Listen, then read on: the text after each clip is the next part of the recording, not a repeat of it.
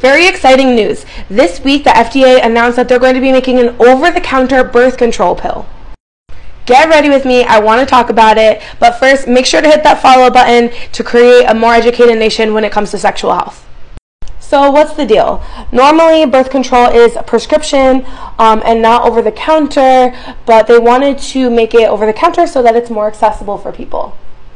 The pill is called Opal, and it's very similar to the prescription. The only difference is that it's called a mini pill, and basically that means that it only has progesterone, whereas the prescription pill has progesterone and estrogen.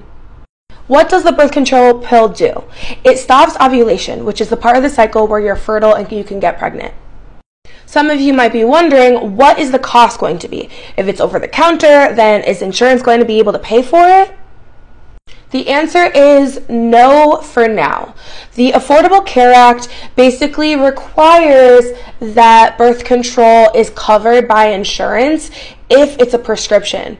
Right now, this isn't over the counter, right? So they're not going to be covering it, but there might be a change. There might be something that Joe Biden is doing, an executive order, where they do have to cover it if a person needs the birth control but can't afford it.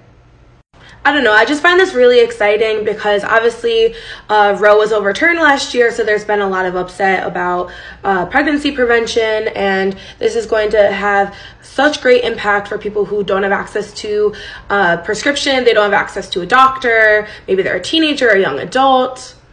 In a survey last year by the research organization KFF, they found that more than 3/4 of people who are of reproductive age, who are AFAB, are in favor of this pill. They found that people who are most interested in the over-the-counter birth control were people who are already taking birth control, women who don't have insurance, and interestingly, Hispanic women. Now, we don't know how much it's going to cost, but we do know that it will most likely come out at the beginning of next year, 2024. Can you tell that I'm going to see Barbie today? I've been going for kind of a soft butch look. If you've been following me, you probably know that I'm not the biggest fan of the birth control pill because there are some health risks. When you're taking a pill that stops ovulation, that can actually really affect your mental health. Also, hate to bring up the C word, but birth control pills can cause cancer. But at the same time, pregnancy prevention can literally save a person's life. Make sure to let me know if you have any comments or questions. I'll make sure to keep you all updated as it gets closer. Okay, tell me I'm pretty. Or even better, follow for more.